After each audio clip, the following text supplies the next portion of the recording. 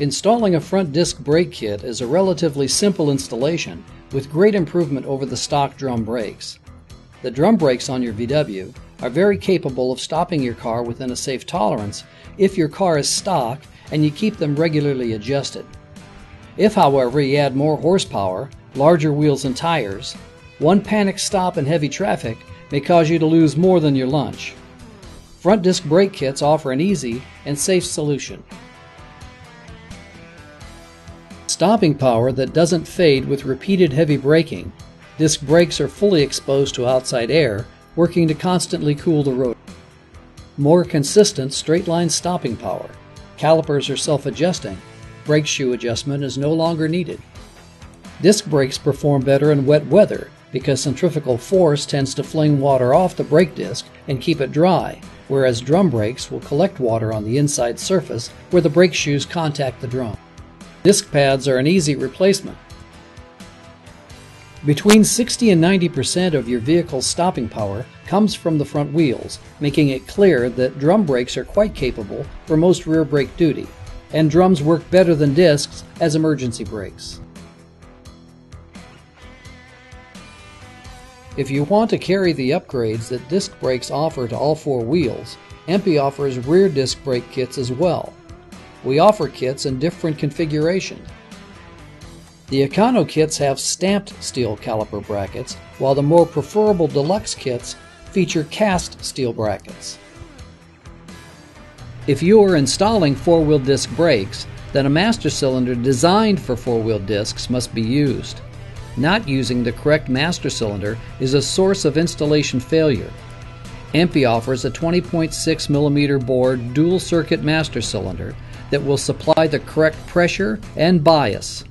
It is available in both standard and Super Beetle configurations. These dual master cylinders were designed for use with four-wheel disc brakes, so they are ready to bleed and bolt on. EMPI offers a number of different kits, drop and standard height spindle, with e-brake and without, and a number of different wheel fitments. Your EMPI dealer can show you the options and help you choose the right kit for your application. With so many different kits available, this video will not detail the installation of each kit.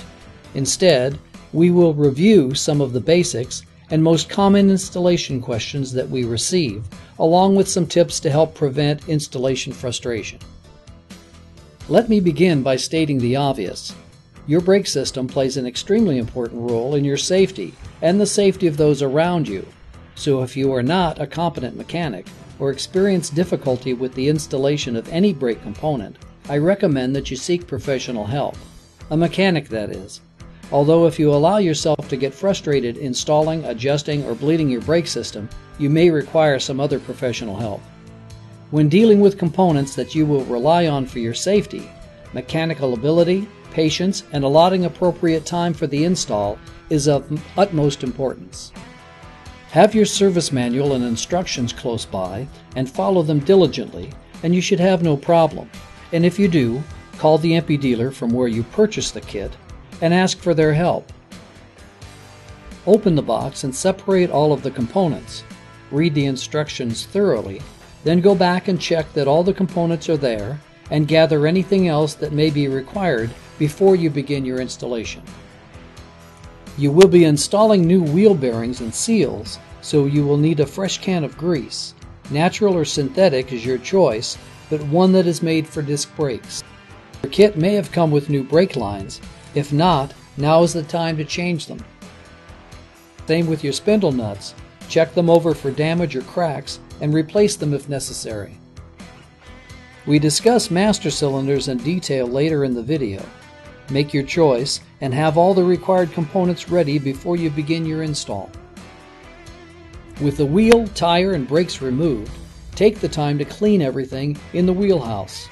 Check your pan, steering box and coupler, tie rods, fuel line fitting and line. Take a good look around and check and clean everything, and lubricate components while they are within easy reach.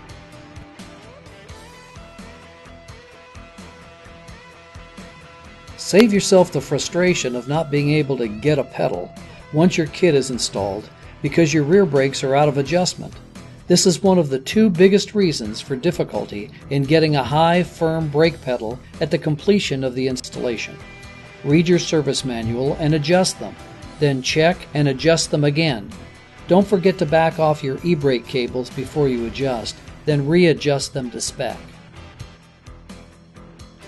The first thing that you will need to do is to install the bearing races in the new rotors. Service manuals explain that this requires a hydraulic press, and that is our recommendation as well. The cost of a pro installing them with a press is much less than having to replace even one of the rotors. But if you want to install them yourself, bearing and seal installation tools are available for as little as $30. Be certain that the race is started straight in the hub. Place the appropriate size tool on the race and tap the race in. Be sure to check after each couple of blows to make sure it is going in straight.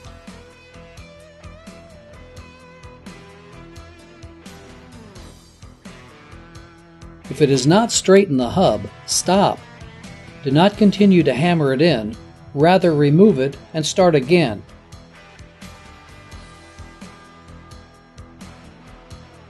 Or better yet, take it to a pro for a press installation.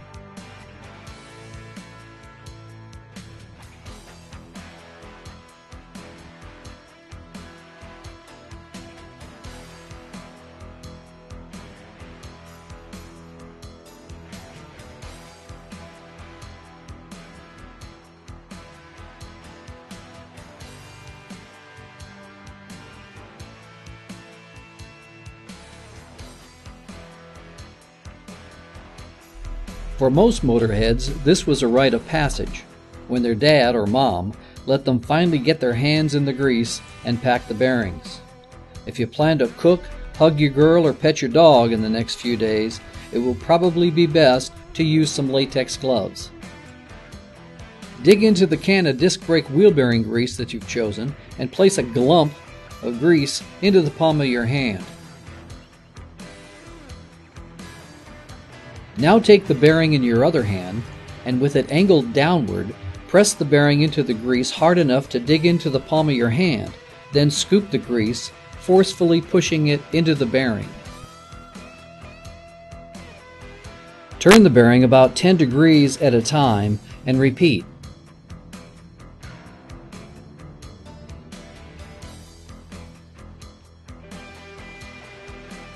You will see after your first pass all the way around the bearing that the grease is beginning to come through in some places. Continue to pack the grease by pushing and scooping the bearing into your palm and the grease until the grease is coming through the bearing all the way around. Wipe off the excess grease and set it down, then pack the other 3 bearings.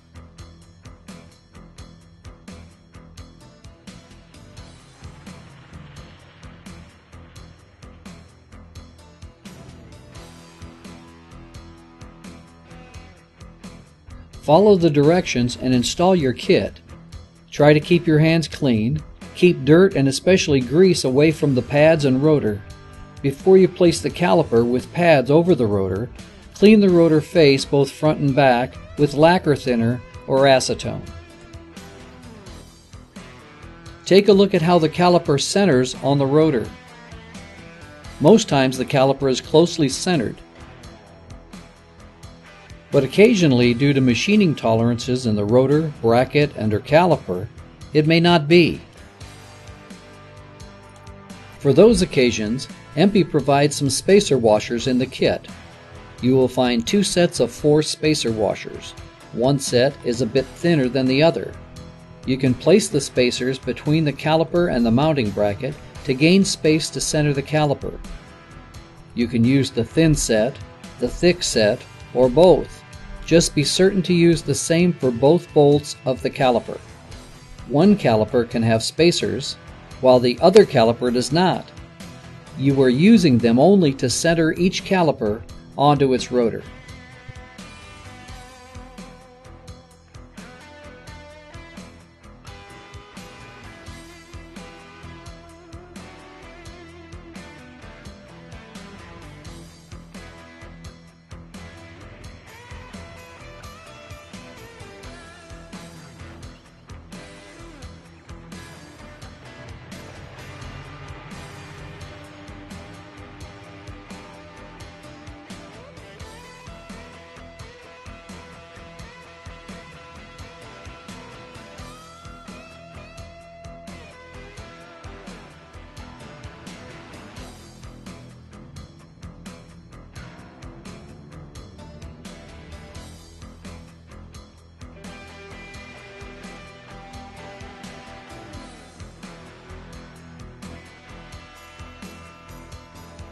Bleeding the brakes has ended many friendships and rattled many homes.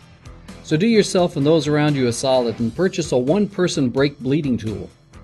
This one is the one I use, MightyVac. It sells for about $30, but there are others both more and less expensive, but worth every dollar when compared to hearing, "Dude, how much longer do I have to hold this?"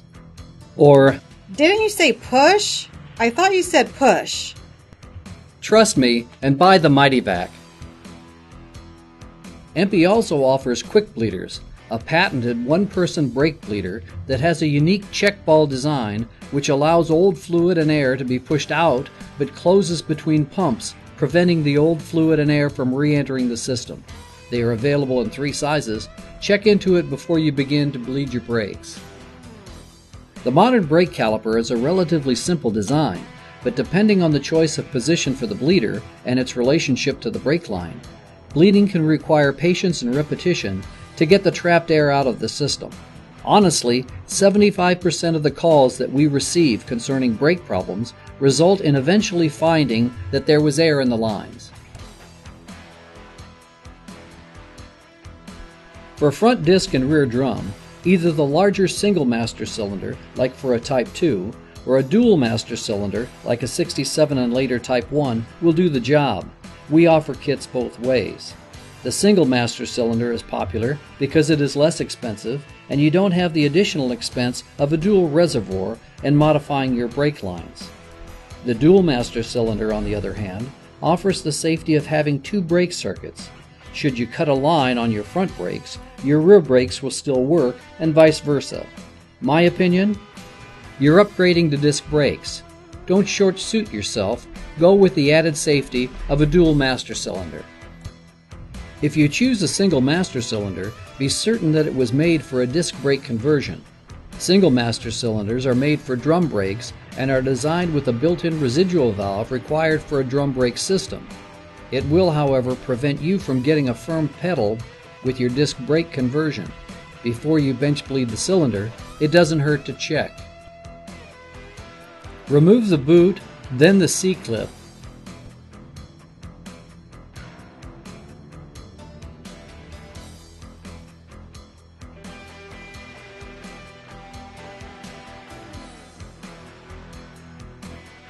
Then remove the piston, seals, and springs. Be certain to note their order. You will need to reinstall them the exact same way.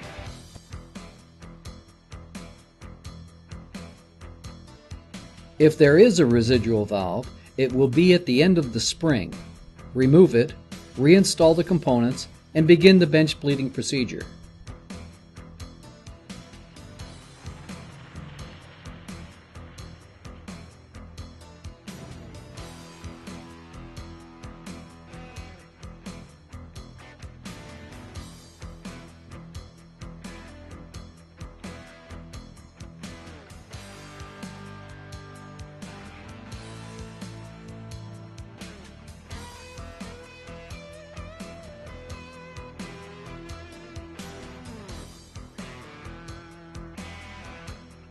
Whichever master cylinder you choose, if you are installing a new one, it must first be bench bled. You need to get all the air out of the cylinder. You can do it in the car, but it takes forever to get all the air out. The master cylinder will need to be held firmly to bleed. A bench-mounted vise is the best tool for the job. Be sure to mount it level so that the air will leave and the fluid will refill properly during bleeding.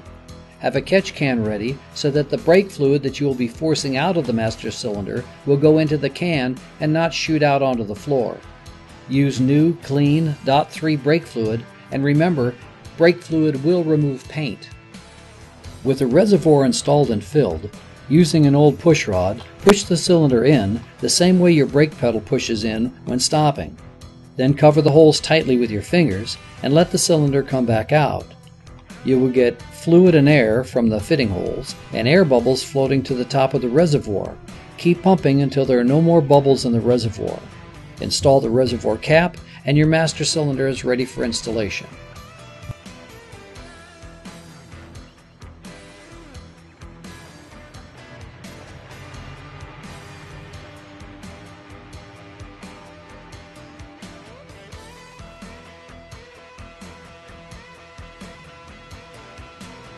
Residual valves are used to maintain constant line pressure to help eliminate excessive pedal travel and create a much firmer and responsive pedal feel. A 2 or 4 pound valve is recommended for disc brake applications, while a 10-pound valve is used on drum brake applications. I recommend using them, but don't just take my word for it. Do some research and make your decision. With your master cylinder and all brake components installed, and all lines sealed and tight with no chance for leaks, it's time to check the master cylinder pushrod free play. Brake pedal free play is the amount of pedal movement before the pushrod touches the piston inside the master cylinder, before the piston starts to move. 5 to 7 millimeter of free play at the top of the brake pedal translates to about 1 millimeter of play between the end of the pushrod and the piston in the master cylinder. This distance is critical to assure that after braking, the piston returns far enough to allow the pressure built up during braking to return to the reservoir. Don't confuse this with take-up distance, the distance the pedal travels before braking action actually occurs. Excessive take-up distance can be eliminated by bleeding air out of the lines and adjusting the drum brakes at the rear wheels. If you have four-wheel discs, the calipers will self-adjust. You just need to bleed all the air out of the system. Before you begin to bleed the system, check that everything is ready for this final procedure. Fill the master cylinder reservoir with new, clean .3 brake fluid. Pump the brake pedal a few times to build up pressure in the system. Check the master cylinder connections and brake switches for leaks, and the brake cylinder and her calipers along with all brake line connections. Begin bleeding air from the system, starting with the passenger rear wheel, then the driver rear, passenger front, and lastly driver front. You must bleed them in this order to eliminate any trapped air in the system. Make certain that each time you bleed a cylinder or caliper that you refill the master cylinder reservoir with new clean .3 brake fluid. Never reuse brake fluid that has been bled from the system, and never allow the master cylinder reservoir to run out of fluid. If you do, it will suck air in and you'll be starting from scratch. Unlike the simple drum brake cylinder, the disc brake caliper design can allow for air to be trapped. So to help all the air be evacuated, I suggest that you unbolt your caliper and rotate it up to about the 11 or 12 o'clock position. If your brake line is long enough, just keep it centered on the rotor. If not, you will need a block of wood the approximate thickness of a rotor to be put between the pads. Never apply fluid pressure to a caliper without limiting the pad movement, or you blow the piston out of the caliper. Bleed all four corners, then check to see that you have a firm pedal and that the pedal actuates the brakes at the top of its motion, less the pushrod free play, and does not have significant take-up difference. If the pedal goes down part way before brakes function, or if you have to pump the pedal to get it to the top of its motion and firm, then go back and repeat the bleeding procedure. You still have air in the lines. Be prepared to repeat the bleeding procedure probably a few times to get all the air out.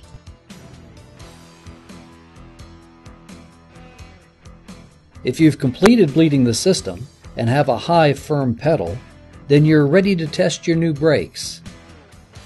Make certain that your emergency brake is adjusted and functional, then manually rock the car back and forth just a foot at a time and apply the brakes. Once you are confident that your brakes are functioning, start your car and carefully and slowly drive into a clear or empty street with your hand on the e-brake just in case, and check to be certain you have braking power. Drive about 25 miles per hour with your foot lightly on the brake pedal. This will help seat the shoes to the drums and the pads to the rotors. Don't do any panic stops until you have a few miles on the new system to mate the pads and shoes. Then go ahead and roll up to about 25 miles per hour and carefully execute a panic stop.